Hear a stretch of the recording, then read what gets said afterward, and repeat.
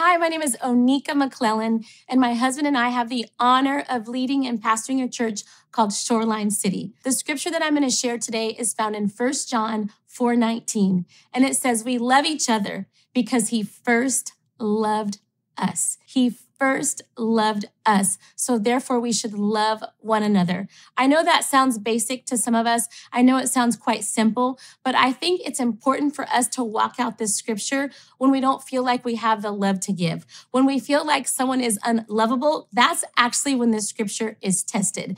It's tested when you feel like you don't have it to give. But I think about the scripture in John 3:16 that says, God so loved the world that he gave. So a part of loving is giving, and not just giving when you feel filled to overflow and you feel like today I'm just ready to love everybody. It's actually outworked when you feel like I don't have it to give. So my encouragement for you today is to ask God, show me who I need to love and who I need to love well, and help me to do it from a place of overflow, not from a place of works, because more than ever, our world is desperate to be seen, to be known, to not feel invisible. And it's actually by our love that they will know that he is real. Think about that family member that seems unlovable. Think about that coworker that gets on your nerves. Think about that person in class that you walk by their desk and you think, I should say something, but you hold back.